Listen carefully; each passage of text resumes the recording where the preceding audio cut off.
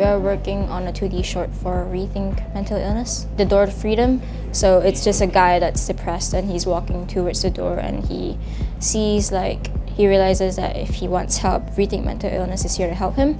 And I think according to the script that we got, the 2D, our 2D style would fit that more compared to the 3D one. That's what we feel anyway.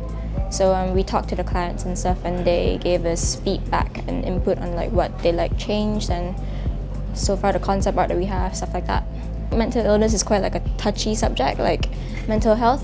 So we're trying to make sure that we don't make the audience misunderstand what we're trying to do and make it very simple and to the chase that, there's this support group here to help you.